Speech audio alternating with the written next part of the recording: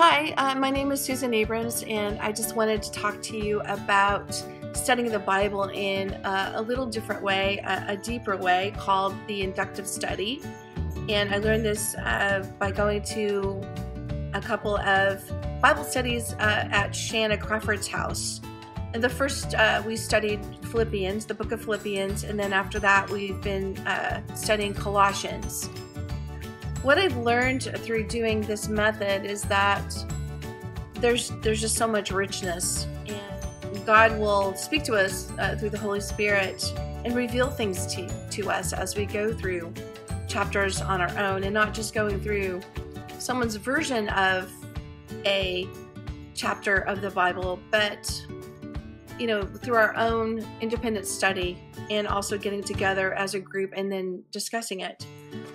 So we kind of start off with going through the chapter at a time, and we highlight all the repetitive words. We then go back and look at how many times God and Christ and the Holy Spirit is mentioned. And we can also go through and take a look at the attributes of God, His commands in that particular chapter. And then we can give it a title of what we think that whole chapter was trying to convey.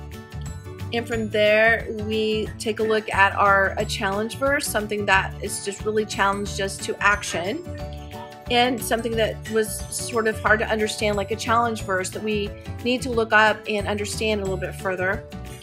And then also going through and taking a look at our favorite passages in there as well. And it's just a wonderful way to study chapters of the Bible.